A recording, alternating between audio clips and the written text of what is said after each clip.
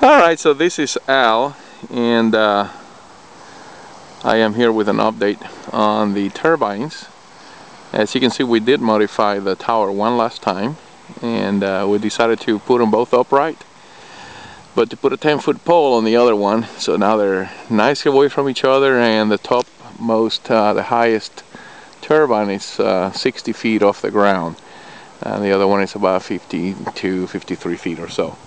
And then the other change we made was with the guy wires, much further out, 70% of the height of the tower, which gives it very good stability. Doesn't move at all, so this is great. We have right now about a 8-mile-an-hour wind or so, not all that strong. And you'll see that I made a couple of changes to the board. There are the two grid tie inverters working right now, as you can see. There's a 300 watt and a 250 on the bottom. They're both actively going. You can see that I split it, so now I have a 50 amp meter to turbine 1 and 50 amp meter to turbine 2, and they're right now running about 10 amps in that 8 to 10 mile an hour wind.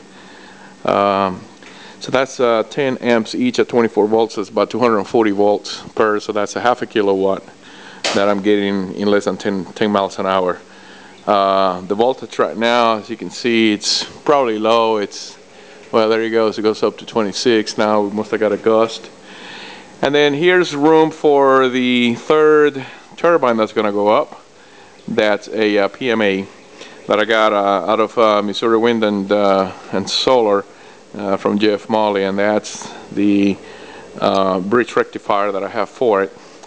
Everything has got its own breakers, so there's 50 amp breakers on each one of those. I'm sorry, 40 amp breakers on each one of those, and I'm going to have some solar come up here as well for the batteries that you can kind of see up here, and that's going to have its own amp meter. So that's the update for now, and I will give you another update with the other project soon.